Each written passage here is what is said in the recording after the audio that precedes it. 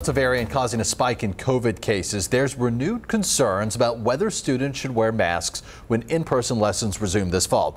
It's a debate Virginia Beach School Board took on in their meeting last night. Ann Sparacco joins us live from Princess Anne High School this morning. So, Ann, what was the decision made by the school board? Well, Ashley, Dan, the school board actually voted to keep its mask mandate in place for its students and staff for this upcoming fall semester, despite the efforts from parents to push back from kids having to wear masks in the classroom. Now, dozens of parents protested the mask mandate before the meeting, saying children should not be forced to wear them. They then brought their opposing arguments in front of the school board, but the school board members rejected the proposal of optional masks, at least until they can get more advice from the school administration. Moments even got heated when the school board meeting had to break twice during the public comment period.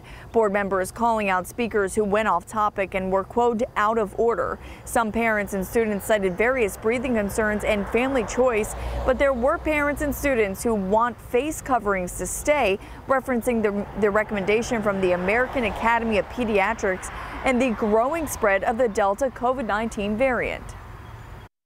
It is not the burden of children to protect adults. Let's keep our masks on a little bit longer and get the kids back to school while staying safe. Now, the school district's mask mandate could change before the fall semester even starts. The school administration will offer its recommendations later this coming summer on August 10th in their next workshop. Live in Virginia Beach, I'm Ann Sparacco for 13 News Now. Okay, and thank you for that report.